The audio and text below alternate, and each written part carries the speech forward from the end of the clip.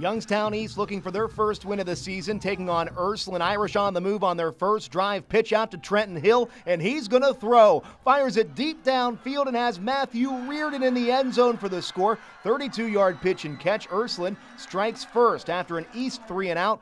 Irish wanting some more. Brady Shannon back to pass, but he's going to be gobbled up by Anthony West and company. Bears D trying to hang in there, but later in the drive, Shannon this time out far side to Dean Boyd, who goes to work, weaves his way through the East defense, 38 yards for the touchdown. Irish roll 42-7.